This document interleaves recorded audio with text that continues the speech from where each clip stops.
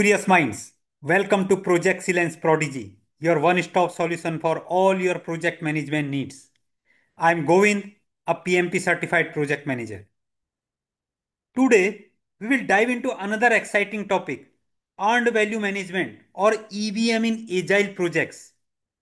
In any project, management's primary concern is usually about money. They want to know, are we staying within budget? Are we truly getting the value for the money we have invested? Rather than hearing about percentage of tasks completed or story points delivered, the management prefer updates expressed in financial terms. They might not follow the details of burn down charts, sprint velocities, or percent complete reports. But if you say, we have spent $500,000 so far, and the value of completed work is only $400,000, so it means we are overspending. So that message clicks immediately to the management. And that's the reason earned value management was developed to translate project progress in scope and schedule into clear financial metrics. This allows stakeholders to quickly see whether a project is on track, within budget, and delivering value. So let's break down the key EVM terms and understand them better with examples.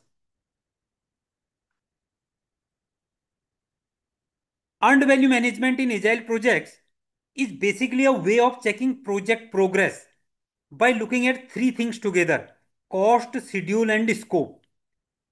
The idea is to take the usual agile numbers like how many backlog items are finished, how fast the team is working, means the velocity, and how much the team cost per sprint, and convert all these into financial values.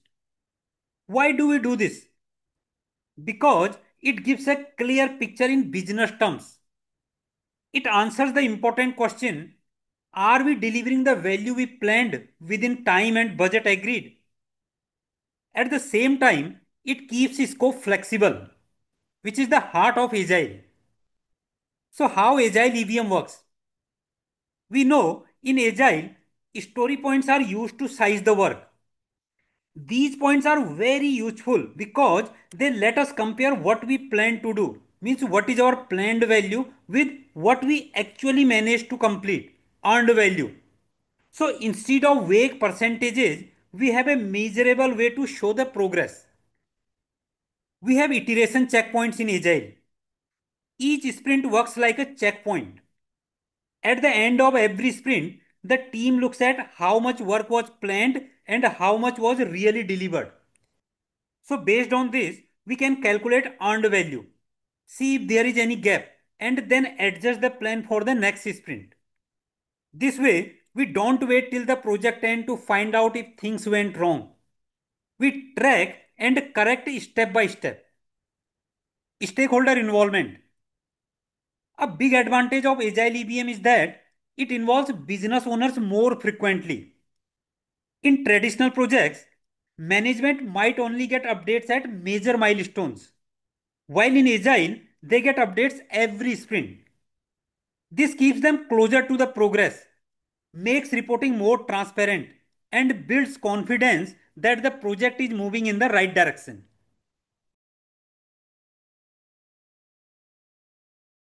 Planned value PV. Planned value tells us how much work we intended to complete by a certain time, and it is expressed in money terms. Think of it as the financial worth of the plan. For example, suppose if in sprint 2 we had planned to finish 40 story points and each story point is valued at $500, so then the planned value will be 40 multiplied by $500. So it will be $20,000.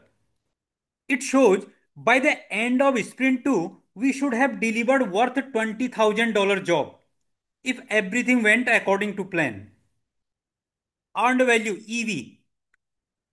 Earned value shows the worth of the work that has actually been completed and accepted by product owner. PV is about planning, but EV is about real delivery. For example, if by the end of sprint 2 Only 30 story points were actually completed and accepted by product owner. So here in this case, EV will be 30 into $500. So which will come $15,000. So this gives us a financial measure of progress. What we have actually earned in value terms so far. Actual cost AC.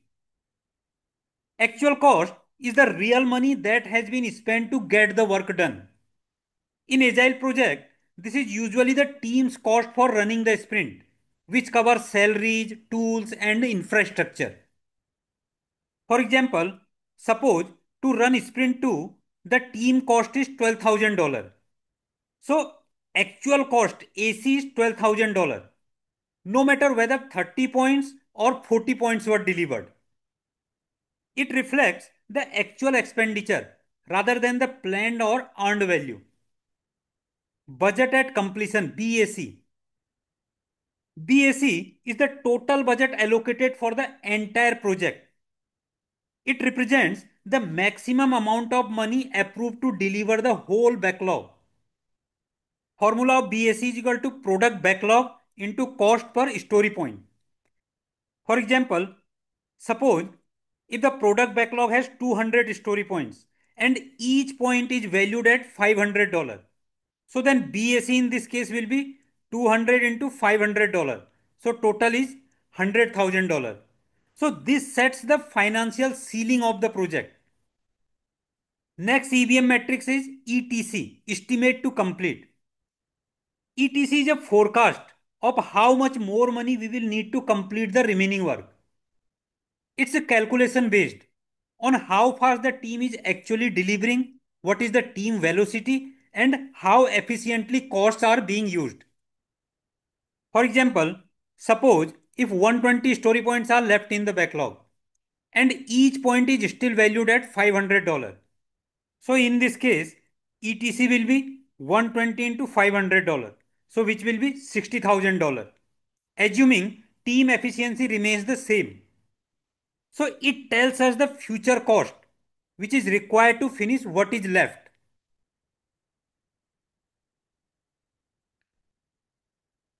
Next term is estimate at completion EAC. EAC tells us the total cost the project is likely to reach if current performance trends continue. BAC shows the original approved budget at completion, while EAC adjusts the number based on how the team is actually performing. So formula for EAC is AC plus ETC. AC is money already spent and ETC is money still needed to finish the remaining work.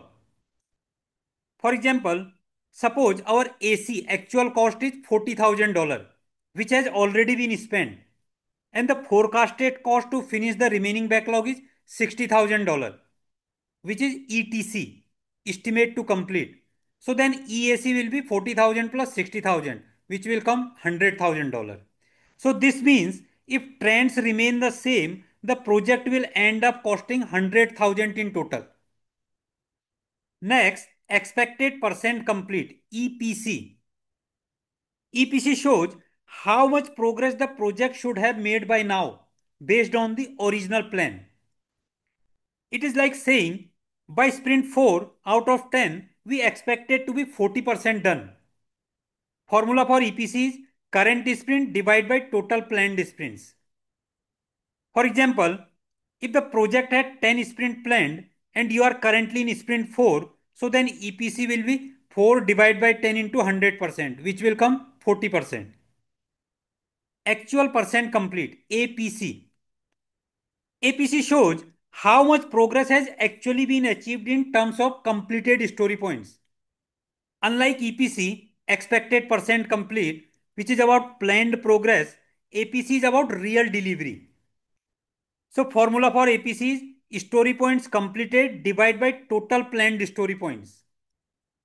For example, suppose if the total backlog had 200 story points and so far 60 have been completed, then APC will be 60 divided by 200 which will be 30%. This helps us see if the project is ahead of plan, on track or lagging behind.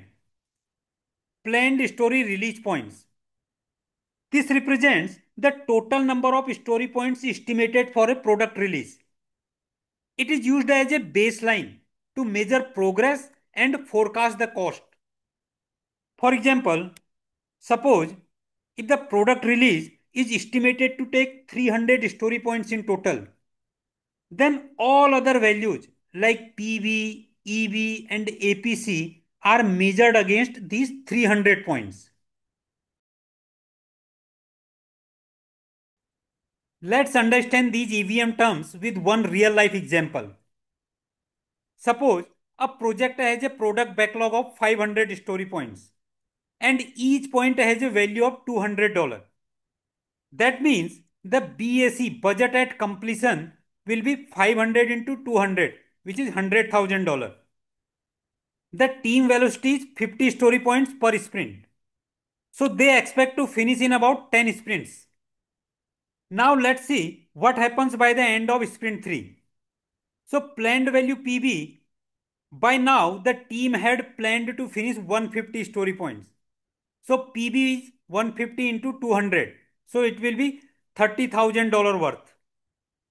And earned value EB, in reality, the team only completed 120 story point. So EB will be 120 into 200. So $24,000. Actual cost AC, if the cost of running the team is 10,000 per sprint, so in 3 sprint, the cost will be $30,000.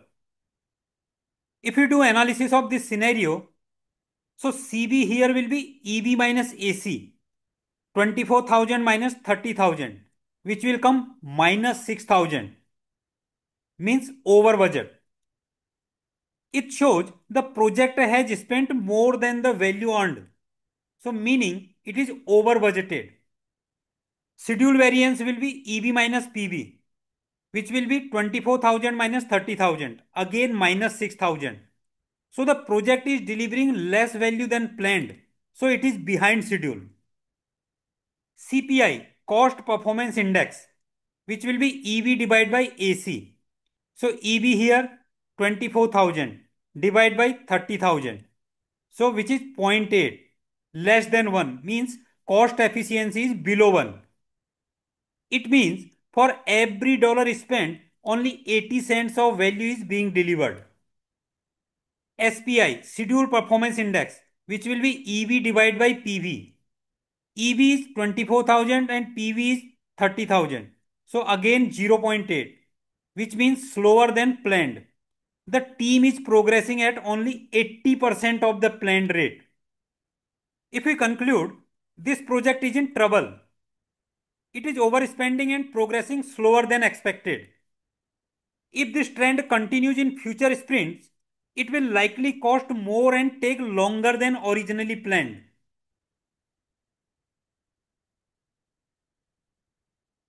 In agile projects, earned value management helps translate story points and velocity into financial terms, giving clear visibility of cost, schedule, and value delivery. If you found this lesson insightful, don't forget to like, share, and subscribe to Project Excellence Prodigy. Until next time, Namaste, goodbye, Sampai Jumpa.